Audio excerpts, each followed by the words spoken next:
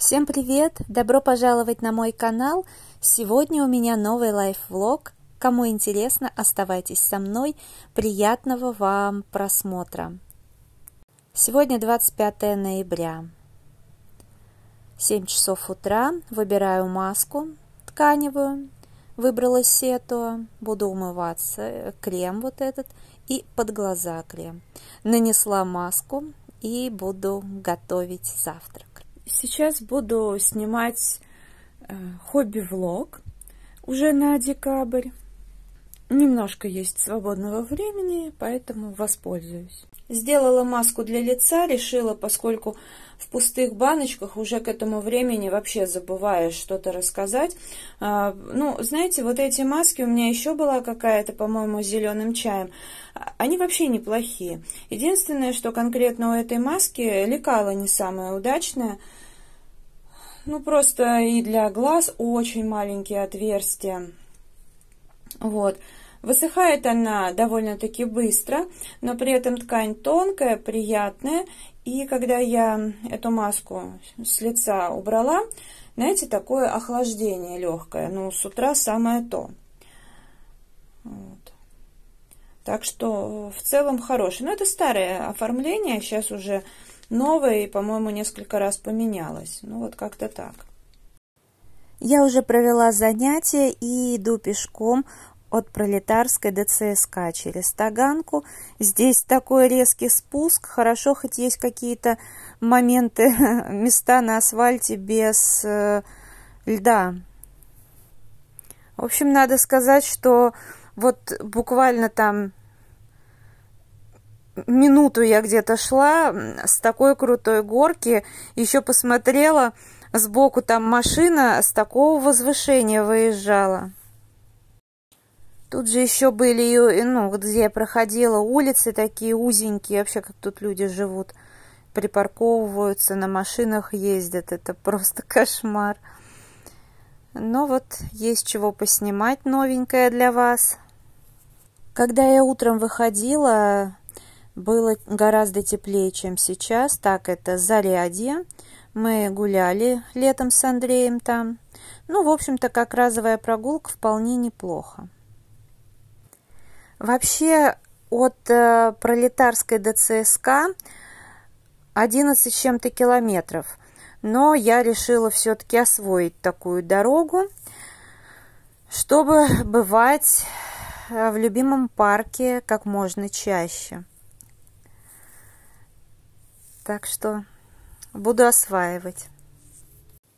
Самый центр, может быть, кому-то тоже будет интересно, хотя, как мне кажется, оформление точно такое же, как и в том году. Ничего нового не поменялось, поэтому как-то я не особо люблю тут гулять. Раньше мне нравилось, когда были мои любимые магазинчики, а сейчас все-таки это уже немножечко не то для меня. Но раз уж иду, снимаю. Впервые в центре качаюсь на качелях. Они обычно всегда заняты, но сейчас холодно, поэтому свободных много. Вообще, опять же, панорамные качели на ЦСКА мне нравятся больше, и виды тоже. Потихоньку приближаюсь к любимому парку. Это я в районе Динамо. Перехожу по такому вот переходу большому. Я просто шла со стороны Белорусского вокзала.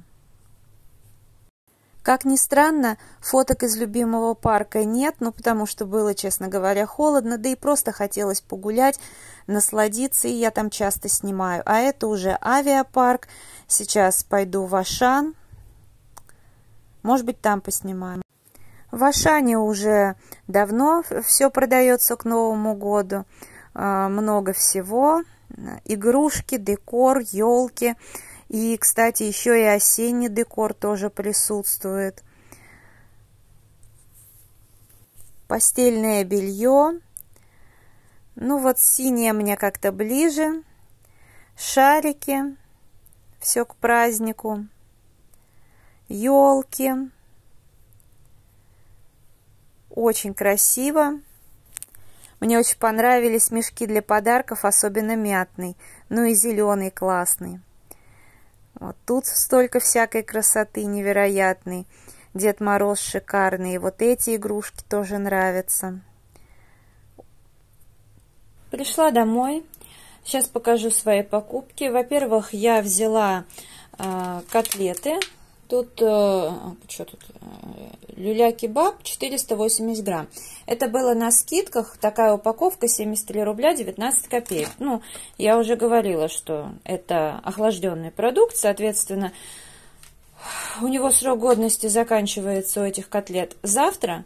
Но как у охлажденного продукта. А сегодня еще все в рамках срока годности. И сегодня я уберу в морозилку. Поэтому все отлично. Ну, в общем-то, брала не только я. Там все это разбирают. Еще ни разу ничего не было порченного. К прошлым новогодним праздникам брала несколько упаковок сахарной пудры. Вот сейчас она у меня закончилась. Взяла одну. Цена была 30 чем-то рублей. Около 40. Кетчуп 20 чем-то рублей, ну, ближе к 30, может быть, 28. Вот, пудра хорошая, кетчуп тоже.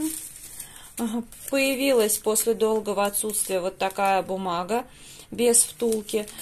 Цена, кажется, рублей, наверное, 12. Очень такая мягкая, хорошая. Взяла 2 упаковки, ну, потому что у меня есть. Взяла огурец. Опять же, у меня в холодильнике еще лежит несъеденный.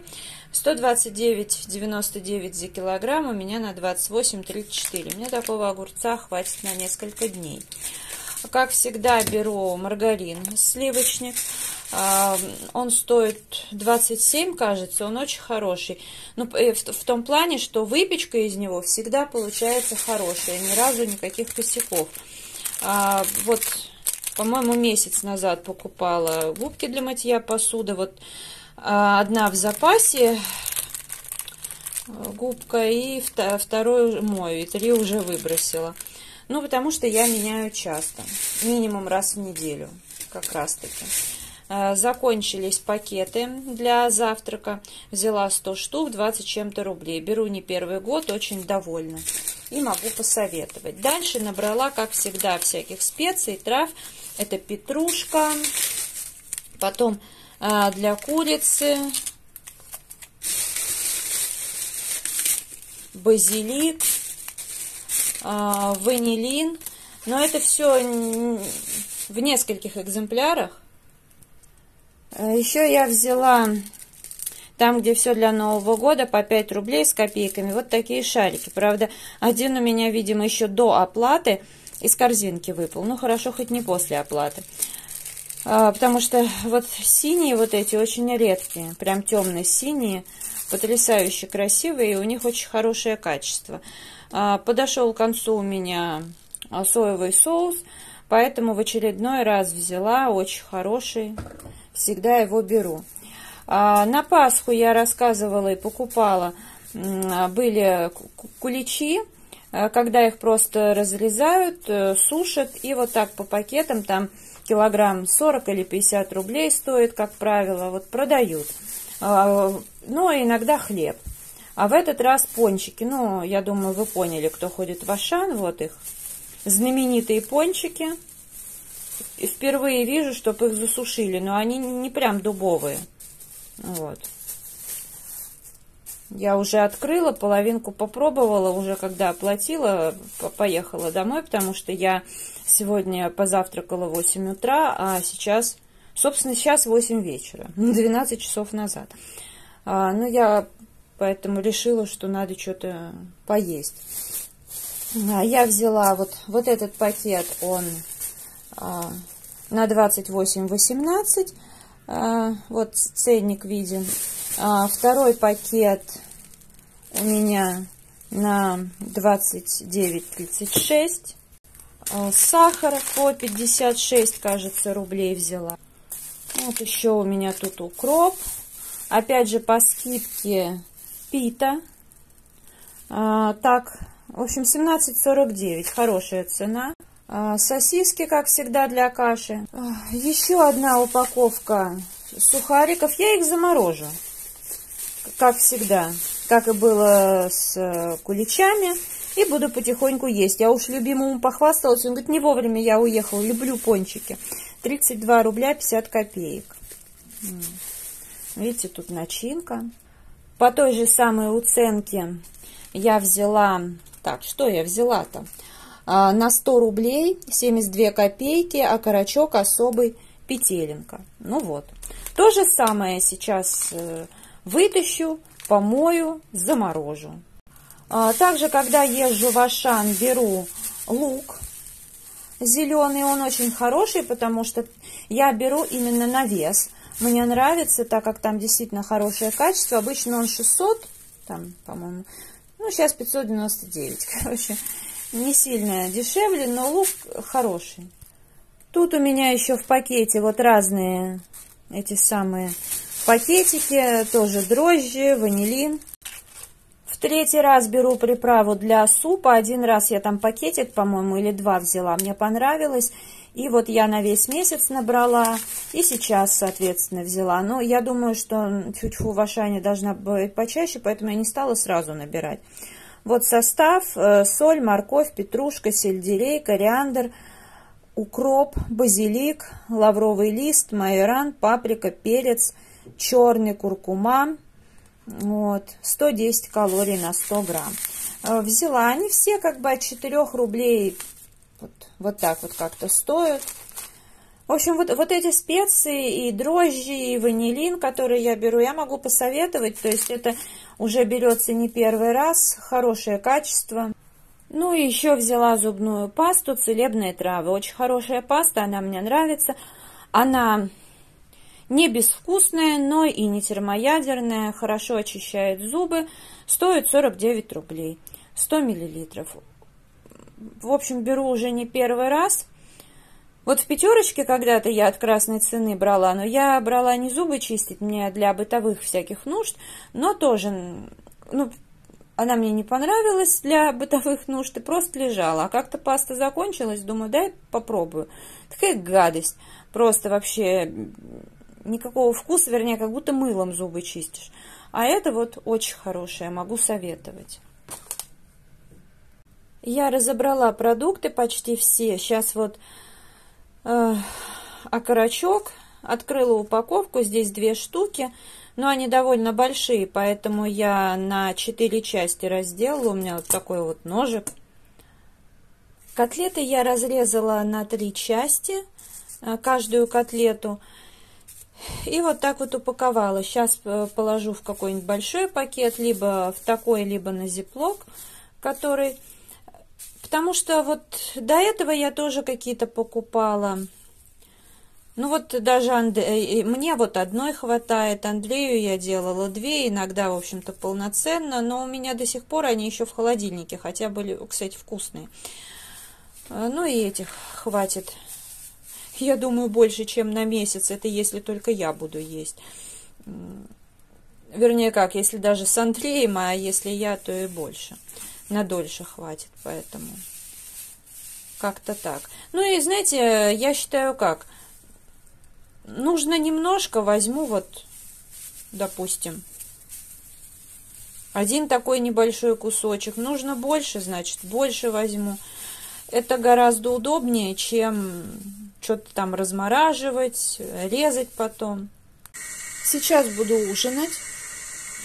Это вот то, что я в прошлый раз готовила. Рис, куриная грудка, морковка. Я сегодня прошла почти 24 километра, 23 с чем-то. Вот. И вместе с еще проведенной тренировкой сожгла 600 калорий, а съела всего на 800 калорий. Так что сейчас поем, потому что, ну, в принципе, я позавтракала только утром. С собой я брала чайный пирог, кусочек и чай. Ну, кстати, у нас очень же холодно, поэтому как-то и с утяжелением шла, так как скользко. Ну, и потом на выходе я съела полпончика и дома, пока разбирала покупки. Поэтому, в принципе, у меня получилось только 800 калорий. Сейчас я поужинаю, попью чай.